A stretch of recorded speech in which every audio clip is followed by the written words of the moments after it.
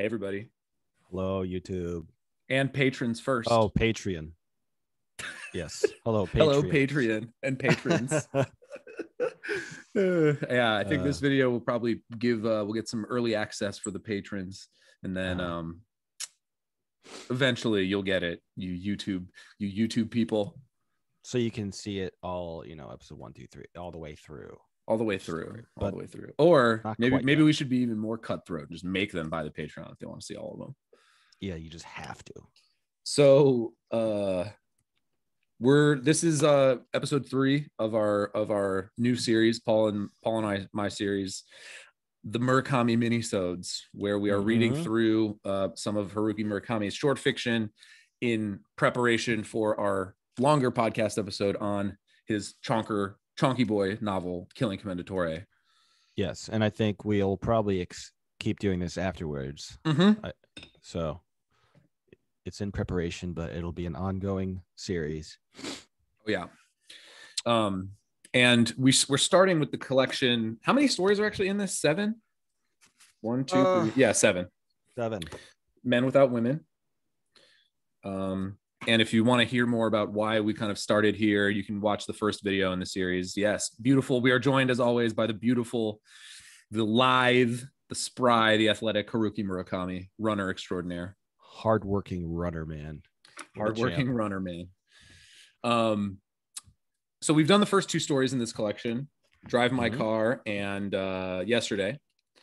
And today we're going to talk about the third story, which is called An Independent Organ, which is a mysterious and weird title. Yeah, a title that I don't quite understand, to be honest. Well, yeah, I kind of understand it, but I don't know. Who knows? Who knows if I understand it. I think I have an idea of what it means, but we'll see. This is literature, man. It's all made up, dude. It's just like your opinion, man. It's fake. We made it up. Okay, fiction. But it's fiction. It's all made up. All made up.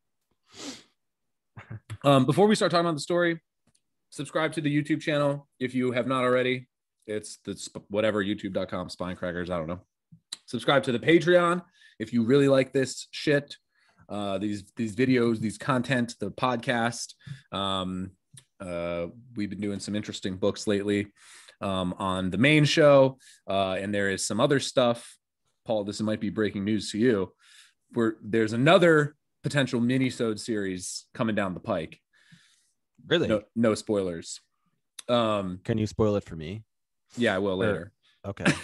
Ooh, I'm so intrigued. So there's stuff coming down the pike, stuff going on the YouTube, stuff going on the Patreon. We're making it happen. We just got the shout outs from our boy on YouTube, Orpheus, who, spoiler alert for the patrons, may be making an appearance on the podcast itself down the road. I hope he chooses to do so. He's a good, smart guy. Really smart guy. Like his videos a lot. If you somehow are watching this video and don't already know who he is, go check out his channel on YouTube, Orpheus. Smart guy, good taste. It's like Morpheus without the M. It's pretty easy to find. The Matrix. We should have named our channel EO. I think our podcast should just be named the Matrix Books. Anyway, yeah, follow us on Twitter, Instagram, etc. Thank you. We love you so much. Thank you. All right, Paul, what's the story about, dude? The story is about a man named Mr. Tanimura, who is describing his relationship with his friend, who is a plastic surgeon named Dr. Tokai. Right. And it's basically about the relationship issues or lack of any relationships that are meaningful in any way for this guy. Yes. And he basically, he's got his own practice. He's a well-off individual making cash as a plastic surgeon, and he basically just has flings with women who they eventually just fizzle out, but he's described as being like a champion in the heartbreak situation where he just like right. he allows it to fizzle out and no one gets their feelings hurt. Yeah. But basically what happens is he ends up meeting a woman who is married. And he's been seeing her for about a year and a half, and he basically realizes that he loves her and he can't stop thinking about her. And it kind of ends up destroying him and killing him. Yep. So it's pretty sad. It's told through the recollections of the relationship that the narrator Tanimura, which, by the way, Paul, I don't know if you noticed this, but Tanimura was the narrator of the last story also yesterday. Oh, I did not notice that. Yeah, it's the first story doesn't have like a named narrator, but the second story, it's Tanimura who becomes friends with whatever his name is, the eccentric Beatles singer, Kafuku, right? Or no, that's the first story. This anyway. Well, I didn't Kitaru. I didn't pick up on that, but well, he's only named like once or twice in yesterday. Like it doesn't come up very often what his actual name is, but he's referred to as Tanimura. And I think so it's interesting that he is now used again in this story, because at the end of yesterday, Tanimura, when he meets Erika at the party later on, has become a writer, right? And the Tanimura in this story is also a writer. So I think we're supposed to be thinking that it's the same character. It's got to be. So clues. So he's recounting this relationship that he has with they have the same name. And they're both but yes. So he's recounting his relationship with Tokai, who's this basically kind of like he's like a nice American Psycho. Yeah. Yeah, not exactly like a sex addict, but like many relationships, none of them particularly deep. He always cuts them off before he gets too invested. Mm-hmm. He's a plastic surgeon by trade. I think you mentioned that. And he just kind of goes through life without developing any long-term relationships with women, hence the story's inclusion in this collection. Mm-hmm. And he falls in love with the woman, and she's married. And so essentially what happens is he just kind of stops contacting Tanimura. He stops showing up at the gym that they go to together, and it turns out that he died. And Tanimura goes to meet his secretary, which is a guy named Goto, what is that right? Yep. Goto. And Goto tells him this story about how Tokai basically essentially just stopped eating and stopped doing anything and just fucking starved himself to death, because this woman, it turns out, she not only did she not get with Tokai ultimately, who was madly in love with her the first time he was really in love with anyone in his life, but she left her husband and went with a third man, a younger man. And Tokai could not handle it. Yeah, it was pretty brutal, honestly. The way his death is described, it's basically like the fucking I forget which sin it is in 7 that dies by being tied to the bed and like starved. Oh yeah. Oh, that's is it it's not gluttony, and I don't think it's vanity. I don't remember what it is. Yeah, it's a chilling scene. I mean, it's not. I wasn't picturing it that graphically. Oh, I was actually, man, I kind of was. You were? Yeah. I was picturing it more like it reminded me of the beginning of Moon Palace, the first like 80 pages of Moon Palace, with the character just like choosing to stoically starve and waste away. Yeah, but he's I don't know, but he's described as like he can't even get up. He's like, ribs are showing. He's like just stuck on his bed, and he's described, like, Goto describes him as like, here, I'll read this a little bit. This is Goto describing him entering Tokai's apartment after he had stopped showing up to work. When I saw him, I was sure he was dead. My heart felt like it was going to stop, but he wasn't dead. He turned his gaunt, pale face in my direction, opened his eyes, and looked at me. He blinked a few times. He was breathing, though faintly. He just lay there, unmoving, the colors pulled up to his neck. I spoke to him, but got no reaction. His dry lips were closed tight, like they were sewn shut. He hadn't shaved for a long time. I opened the windows to let in some fresh air. That sounds pretty dire. Yeah, definitely dire. I just wasn't picturing like a tortured guy with like no eyelids, or Well, I didn't say it was And so tortured, but he just looks like the dried out kind of husk of that. I mean, that guy in Seven, it's the same thing. You think he's dead, and then he's like, "Ugh." yeah. I mean, yeah, it reminded me just like a cancer patient or something, just Yeah. like, I think they described him as being like 160 pounds normally, and then when he died he was 80 pounds. Mm-hmm. um So it so becomes a yeah, sort of he's Goto describes it as a sort of anorexia because he basically stopped eating. yeah. So yeah, it's a true story of heartbreak to the point of death. um And then he gives Tanemura as his like final parting gift a squash racket, like an expensive squash racket, that because they had played squash together. And one little nice detail about that racket is when Tanemura uses it, he describes it as being too light when he uses it, and it makes him think of his dead body. Yes, yeah, because he's so like light and gaunt and Yeah, that was a nice little literary touch. Yeah, I mean, I think that like so that's basically the whole story. And then the title of the story, Paul, we should mention the independent organ. At the end, Tanemura recounts a conversation he had with Tokai about how he thinks that essentially all women have an extra organ that makes them able to lie without feeling bad about it. Oh, I missed this too. I didn't read this book carefully enough. That's probably what the title means. Yes, that's like that's like, I mean, it is sort of right towards the end, right? But yeah, he says, there's the other thing I remember very well about Dr. Takai. I can't recall how we got on the topic, but he was chatting to me about women in general. Women are born with a special independent organ that allows them to lie. This was Dr. Takai's personal opinion. It depends on the person, he said, and the kind of lies they tell, what situation they tell them in, and how the lies are told. But at a certain point in their lives, all women tell lies, and they lie about important things. They lie about unimportant things too, but they also don't hesitate to lie about the most important things. And when they do, most women's expressions and voices don't change at all, since it's not them lying, but this independent organ they're equipped with that's acting on its own.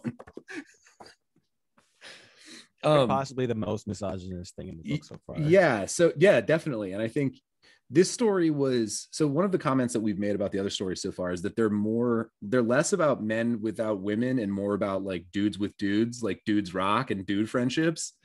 And this one is about that a little bit, but this one I think was more in line with the sort of what I was expecting from some of these stories. Yeah, I don't know how you felt about that. Yeah, definitely. There was a lot less of like a man on man friendship being at the core of the story. Yeah. There is ghosting though. There was ghosting. What did you think of the I think that like a lot of Murakami stories, and I think this is one criticism you have of his stories, is that like you want him to make maybe some sort of statement or point about something. And I think that this one had maybe not the clearest point, but I think it had it had something to say more so than the other two, and maybe other stories I've read as well. Yeah, I mean, I don't, I think that could be true. I don't really think that's necessarily a criticism that I have. I don't mind a story that's not like making a claim or making a point. That's just sort of an observation that I generally have about Murakami. I mean, like you said, I think last time, a lot of his stories are just sort of based around these kind of like weird coincidences and shit that like just never really gets answered. And that's kind of how life works. And so there's that element of realism in what he does. And there's even a little bit of that in this, right? Like Takai starts really like analyzing his life after reading a book about the Holocaust and sort of being like, holy crap, like what am I doing? Like what's the point of my life? I'm a fucking plastic surgeon who doesn't have any like meaningful relationships. And he starts to kind of like reflect a little bit. And then Goto independently, kind of when he's talking to Tanemura at the diner, explaining to him about Tokai's death, says that he looked like a Holocaust sort of victim in a concentration camp when he found him. Yeah, that's a major thread in the story. I think like his reaction after reading this story about the Holocaust like really affects him. Yeah, and he comes out and asks Tanimura, like, who am I? And it kind of takes Tanimura like off his guard a little bit, like rocks him back, because he knows him as being such a confident guy who doesn't really ask these kind of existential questions like this. Right. But this is like a weird like soul search that he's having. Like he describes this doctor in the Holocaust story that he read, that like when he was stripped of everything, he still had these skills that the Nazi officers like may or may not have use for. So he had like value in the camp, and it really like it strikes Tokai. All right, we're back. We just some minor technical issues, yeah. But Paul, you were talking about the doctor, the Holocaust doctor that Tokai was reading about.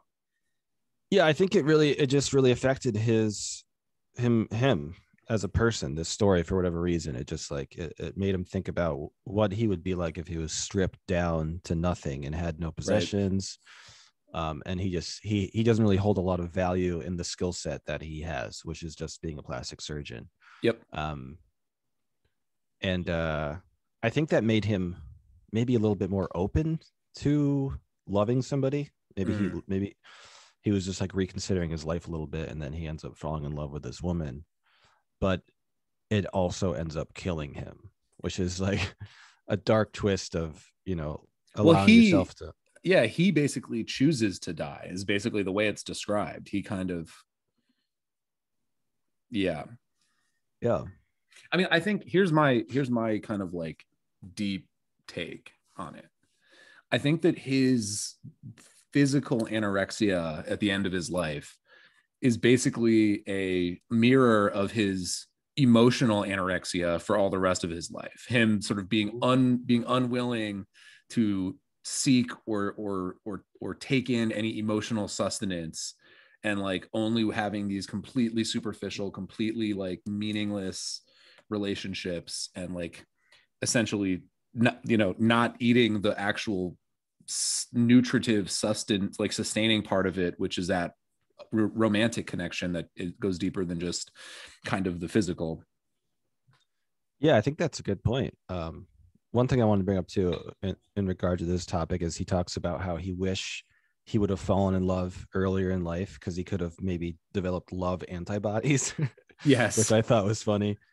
But yeah, I don't know. It's almost like suddenly he doesn't want to have this emotional anorexia anymore, and it's too much for him to handle. Right. And it affects his physical body and mind, and he dies. Well, and it sort of becomes this thing where, he's very emotionally childish, right? He thinks that there's this like, that all women are liars, and they have this fucking, special body part, which is a very childish view, because it's sort of like a young kid talking about like the mysteries of the female body or whatever, you know what I mean? And for him, it's that, except it's emotionally. Mm-hmm. And ultimately that's kind of what drives him over the edge, because he's never really had to deal with, like you said, he's never built up those antibodies, and he's had this kind of like emotionally stunted, like emotionally anorexic like life. And ultimately the first problem he encounters, he can't handle, basically. Yeah, it is kind of a childish thing, even though it is, you feel bad for him. Obviously he was in love with this woman, and then she was having an affair with another guy this whole time. Yeah, it totally sucks. Yeah. So but I think you're right, it is a little childish. Just he's been so stunted his whole life emotionally, and then the one time something terrible happens, he just can't handle it. Yeah. I was thinking the title of this book could have been like the last title, which is a Beatles title. It could have been "Love Is All You Need," or is it? Oh my God. Yeah, true. But there are actually, like, seriously though, there are some themes about love in this little short story that of course. are important. It's like they had discussions about like, do you need to fall in love and be in love with someone, at least for some aspect, some parts of your life, to have a fulfilling life? And that's a question the story asks, and I think it's a good one. Yep.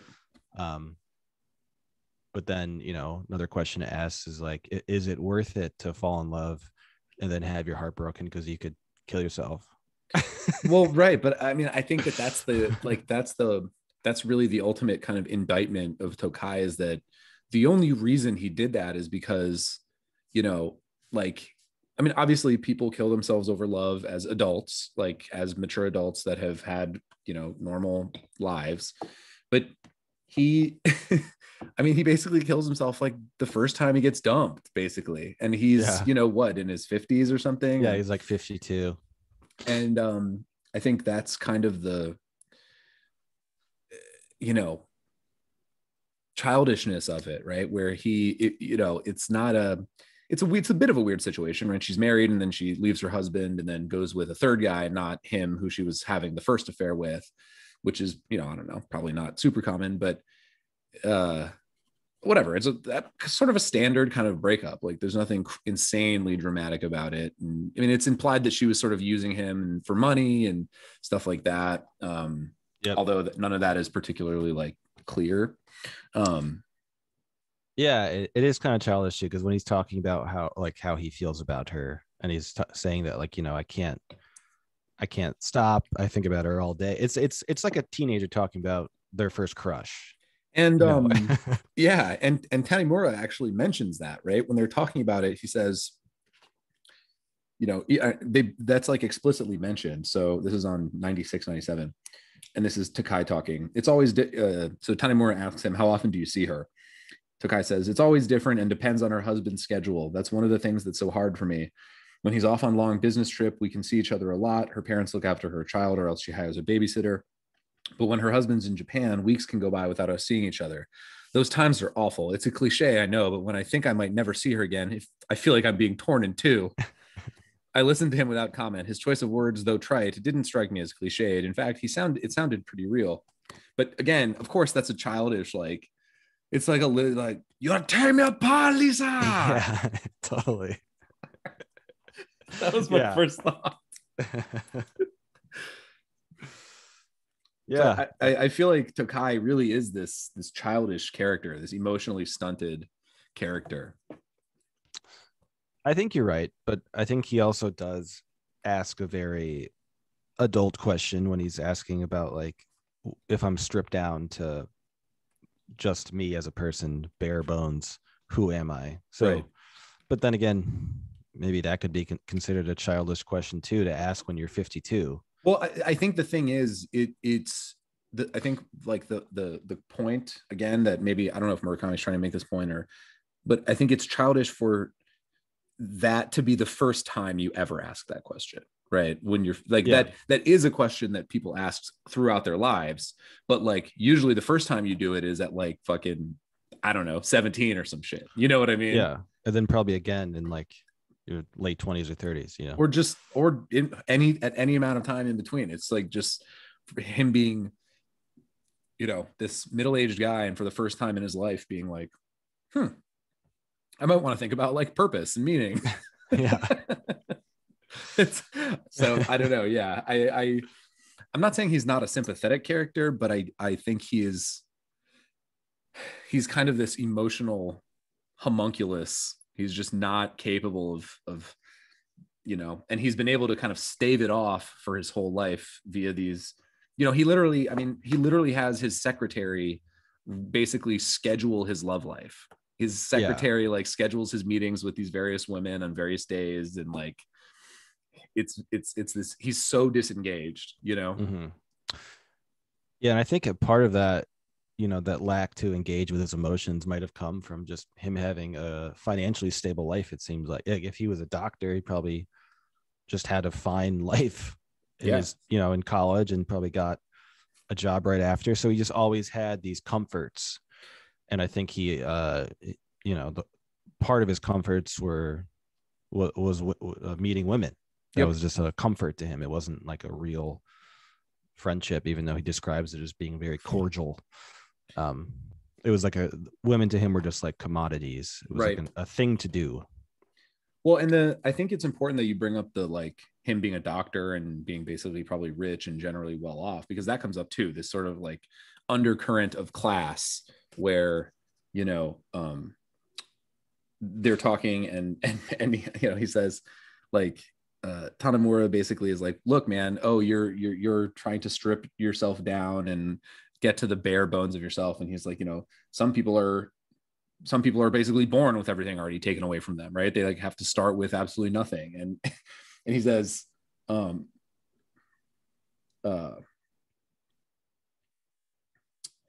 pointed out, this is Tanamura speaking, I pointed out hesitantly that starting out life as a pared down human with nothing might not, after all, be that easy. You're right, Takai said. You're absolutely right. Starting life with nothing must be hard. In that sense, I'm more blessed than most.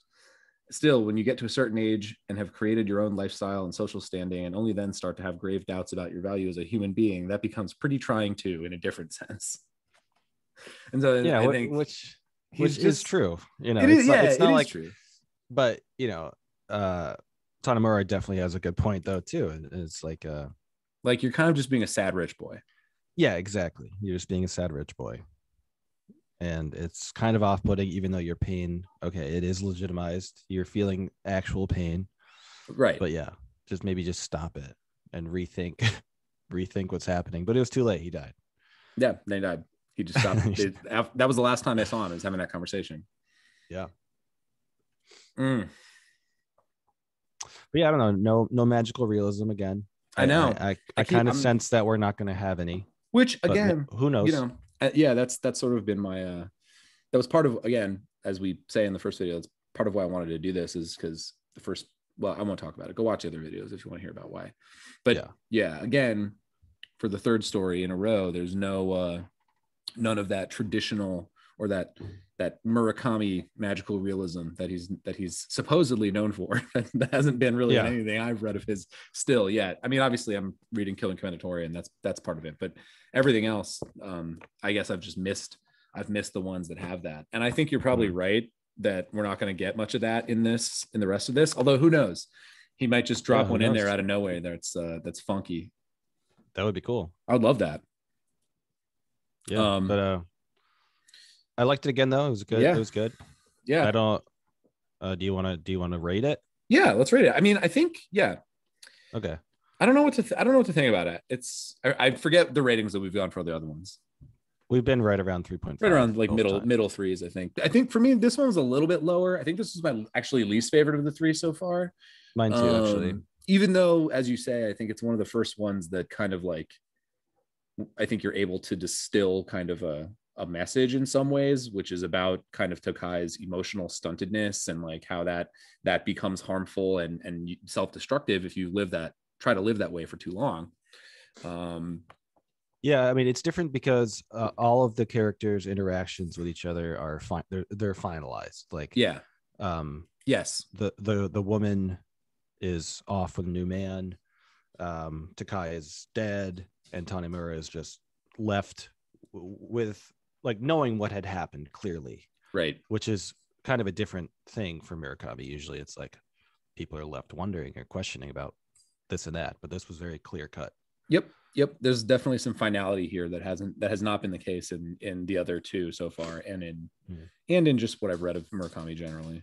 Yeah, so it was a good change. All right, what's your rating, Paul? I'm gonna give it 3.25. That's pretty much exactly where I was at. I was gonna say 3.23.